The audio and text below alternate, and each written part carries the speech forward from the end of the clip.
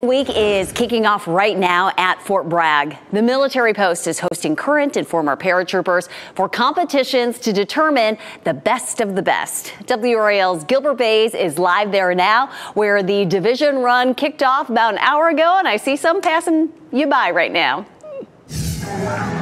That's right. So this is the first unit coming back. They started at about 6:30, 7:04. 36 minutes. That's about 9 minutes a mile. That's not bad for these guys.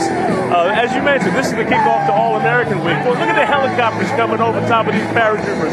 19,000 paratroopers running down Long Street. This is how they kick off All-American Week here at Fort Bragg. They haven't done it in the past couple of years because of the pandemic and also because of emergency deployment. But man, this is something going on out here. I tell you what, look at this.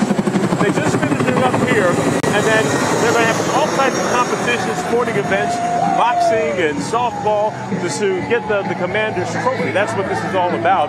The commanding general here in the 82nd Airborne Division led off the run this morning. You lead by example out here, and I tell you what a great run for these guys.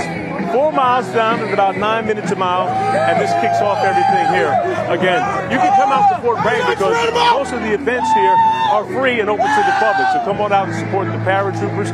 Renee, they normally do this. All right, they normally do this Memorial Day weekend, but because of some of the delays in emergency deployments, they pushed it off. But 19,000. We're back. We're back. They can't get enough. I tell you, what are you going to do? Back to you guys. What do they have this morning? I want their energy. I'm out of breath.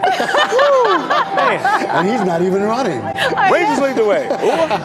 Make no mistake, a celebration there at Fort Bragg. Gilbert Bays live. Thank you.